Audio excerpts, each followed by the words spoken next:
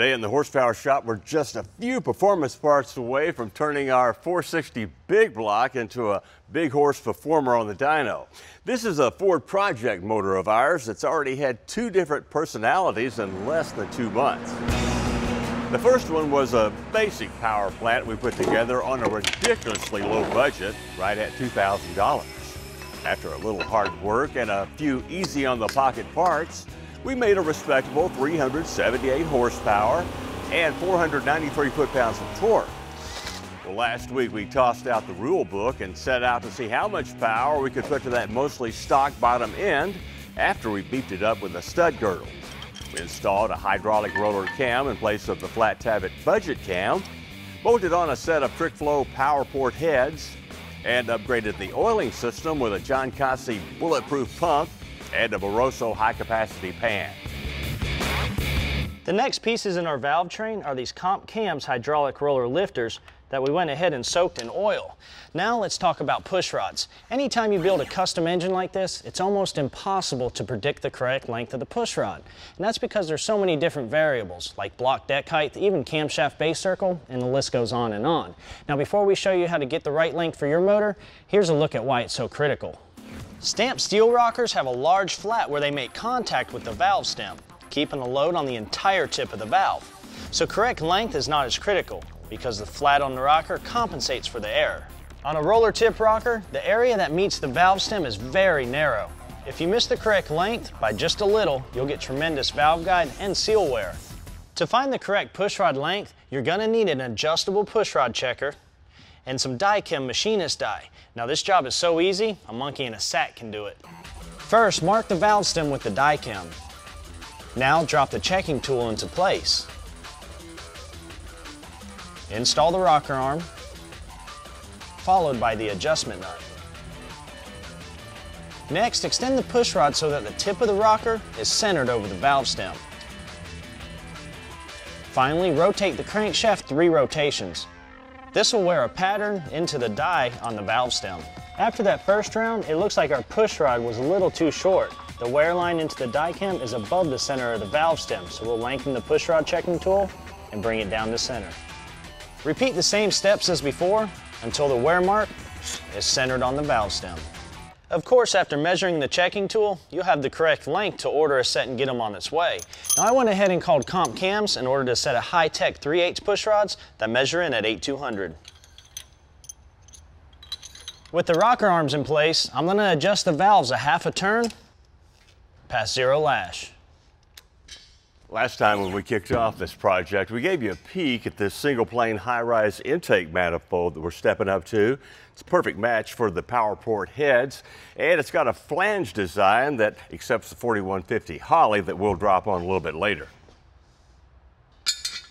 Man, these valve covers definitely put the trick in trick flow with a ready-to-race design that easily clears roller rockers and stud girdles. Plus, they come with hardware that uses O-rings, and they pass from the top through these welded-in tubes down to the gasket rail. This will help ensure rail stiffness and, of course, promote better gasket sealing. Are you ready?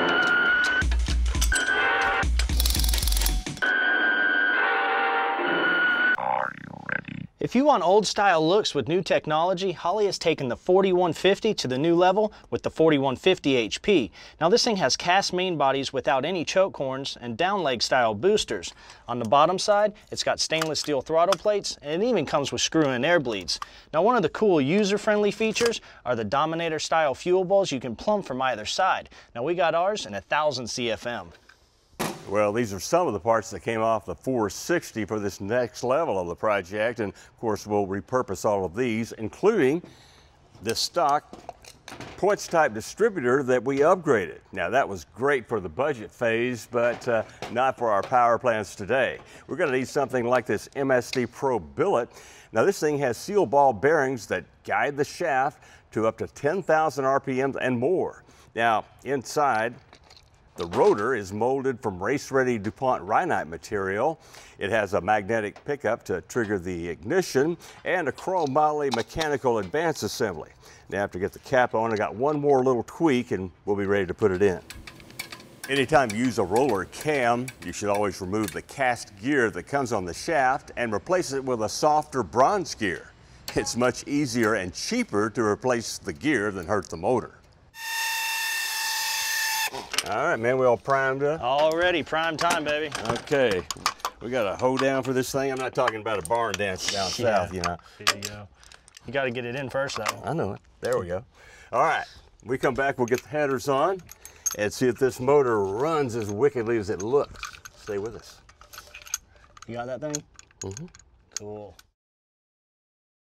Hey, we're just a few steps away from firing up our Ford 460 big block, which has gone from strictly budget to strictly bad to the blue oval. Now, header clearance is often an issue when you put your motor on a dyno cart and get it ready for a test. So we had the guys at Kooks Custom Headers fab up this killer set for us. They're stainless steel with 2-inch primaries that poke out like a metal octopus. Well, finally, a new set of plug wires. 8.5 mil MSD superconductors in our case, and we're popping them on some E3 spark plugs that might add a few ponies to our horsepower tally. The motor's warmed up, and hey, we're pumped up, but we're gonna walk before we run too hard. First with a 5,000 RPM pull for 533 horsepower. Yeah, we're definitely not close to peak. So after a few more runs and some more timing, we're ready to see what happens at $6 grand.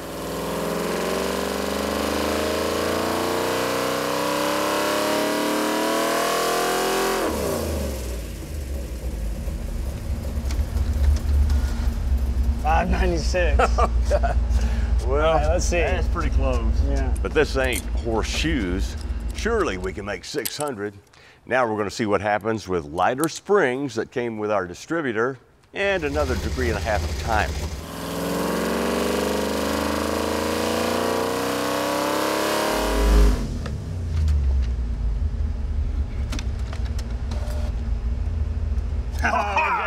There it is. All right. Good job. Not just 600, but 607. What we ought to do is get a 4-door LTD like the mid-80s model, the old granny one. Yeah, just all around and put this thing in it. Just do a sleeper. Oh, your ultimate sleeper. Oh man, I'm so stoked we hit that 600 mark. But you know, even though this is a cool old motor that makes great power, the 460 is old school when you compare it with, well, something like this. Since introduced in 1997, the LS1 has been rightfully called a modern-day marvel. Lightweight aluminum heads, plenty of fuel-injected power right from the factory. So why would anybody in their right mind want to feed a high-tech motor like this with something as low-tech as this? Well, maybe it offers them a chance to drop an affordable, modern-day, powerful motor into their vintage hot rod and not have to worry about fuel lines, gas tank swaps, computers, harnesses. Need I say more? Let's face it, young car guys may call them toilets or even controlled fuel leaks. Disrespectful pumps. Yeah, it's better than being an old box of dust, though. But when it comes to tuning, there's still a comfort level in carbs. That's why we contacted Pace Performance to try out one of their carb conversion kits for the LS1. Now, it comes with a front cover, a distributor drive gear kit, a 4-barrel GM Performance intake manifold, set of valve covers, and all the hardware you need to get that side of the job done. Now, what it doesn't come with, and you will need, is a new dampener, distributor, wires, and last but not least, a carburetor. Now to get the thing started, Joe and I are going to tear down our stock LS1. Okay, first the coil packs have to go, along with the valve covers. Then we can pull the balancer and remove the front cover. After loosening the oil pan, we can disconnect the oil pickup. Now the timing set can come off. The bottom gear is a little more stubborn, but it's got to go too. All right, great use of a hose clamp. Pull that off. Now we'll spin the cam around, get those lifters stuck up in the boards. On the LS1s, the lifters actually get captured in the boards as you spin the cam over. So it makes cam removal very easy. Since we've got valve train changes in store, we're also removing the heads for now. Finally, the lifters can come out. We're using a new dampener so we have timing marks to go by, but it's not just as simple as sliding it into place. See, up here on the crank snout we have one Keyway, but that's for the oil pump eccentric and the timing chain gear. Now to keep the balancer from spinning on the crank snout and positioning it correctly, we got this drill pin fixture kit from ATI. Now this thing is going to slide onto the crank snout and then bolts into place and we'll be able to drill in our pin and align it correctly. With the fixture secured, insert the 11/64 bushing and snug it with the holding screw. Then using the supplied bit, drill through the crank to the center bore. Now swap the bushing to the 3/16 one and secure it in place as well. Using the reamer from the kit, make one slow speed pass through the hole. Finally, remove the fixture and insert the dowel pin, allowing it to protrude above the crank surface. We're going to use the template from the instruction sheet to drill 2 small holes into the cam retainer plate. Now the 2 holes are there so we get adequate oiling to the camshaft and distributor gear. Since we're going old school with the carb, we're installing a comp Thumper cam to deliver that vintage hot rod sound. Plus, we should get more serious performance to back it up with higher max lift and duration numbers than stock. Next, a new double roller timing set goes into place, along with the adapter from our distributor cam drive kit, followed by the fuel pump distributor drive gear. Now we can install this oil pump drive eccentric and reinstall the oil pump using spacers from the kit to clear the new double roller chain. Well, now we can cover all that business up with this special front cover from the kit. Now, this thing comes with an adjustable timing pointer, and it's got holes machined in for the distributor and a mechanical fuel pump. But if the hot rodder in you has to have more, you can always block that thing off and use a remote electric pump. It goes on using the factory bolts from the original cover. Now the oil pan can go back in place, and we can install the new balancer to finish our work up front. Whenever we put a new cam in a motor, we always like to use a new set of lifters, and that's because we don't want any irregular wear patterns. Now we're using a set of high energy comp rollers, and the easiest way to put them in an LS1 is first into the retainer, and then just slide them into the hole. All right, with new gaskets laid down, we can reinstall the stock heads and guide plates for our Comp Pro Magnum roller rockers with a ratio of 1.75. Now we can bolt up the aluminum valve covers from our pace kit. And finally, the GM Performance Parts single plane intake manifold, also from the kit. And now, we're just a couple of steps away from our first ever run on a carbureted LS1. Hey, we're back, and as we told you earlier, you got to come up with your own distributor for this conversion, which needs to be, believe it or not, one for a small block 302 Ford, like this one we got from MSD. Now, this time, we swapped out this cast gear for one of Comp's composite gears that, unlike bronze, are designed to virtually never wear out. We also had to come up with our own carb, so we went with a polished Holley 750 double pumper that will feed with premium fuel. Now, since our dyno already has a fuel system built in, we went ahead and blocked off the provision for the mechanical fuel pump on the front cover. Now, if you're going to install this setup in a later model LS equipped vehicle, you need to remember that you'll have to come up with a fuel system for your ride because the in-tank pump puts out too much pressure for a carburetor. To clear our timing cover, we're using 2.5-inch spacers from Wagner, along with our old trusty electric Mazier pump. Now, as a point of reference, these later model LS1 motors were rated at the factory 350 horsepower, 365 foot-pounds of torque. Now, that's the number we got to beat, but we're going to take it easy on this first run, 4,000 RPMs, then we'll step it up.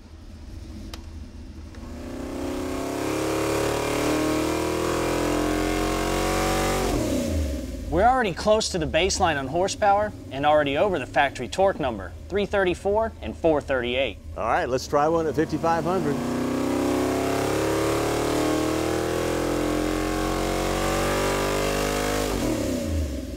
$453 foot-pounds of torque, and the horsepower is still climbing at 470. All right, one more run, this time 6,000 RPM.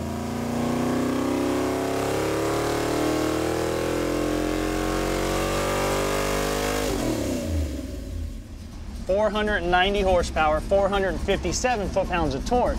Now, in all fairness, this motor would have been run at the factory with all the front accessory drive and the emissions equipment, which would have held it back a little bit. Yeah, but not 140 horsepower. Yeah. Once again, this project's probably best suited to somebody who needs to drop a motor into, let's say, a street ride, wants some of the advantages of the LS motor without the accessories you need for EFI. However, Old school, new school, a class of their own, don't you think? Like our class right here. Check out that power curve. Look at it. Oh, that's sweet. It climbs nice. Power tools are the ticket for working fast and efficiently in your shop, but dragging this hose around, well, it can be a real drag sometimes, and can't take that thing everywhere. Well, check out these IQV cordless creations we got from PowerToolbox.net. Impact and ratchet in 1/4 inch, 3/8, and 1/2 inch sizes, plus drill drive, cut-off wheel, and much more. Now, these tools are lightweight, quiet, and tough thanks to a housing that's reinforced with a heavy metal subframe. Check out this feature. Push this button here, and you can check the status of your lithium battery. Now, I like the way they come off, too. Now, when it's time to charge, stick it in this universal charger for a charge up to 19.2 volts. Now, they come separately or in sets of tools that are designed to fit your needs. Individual tools start at only $70, and again, they're from PowerToolbox.net.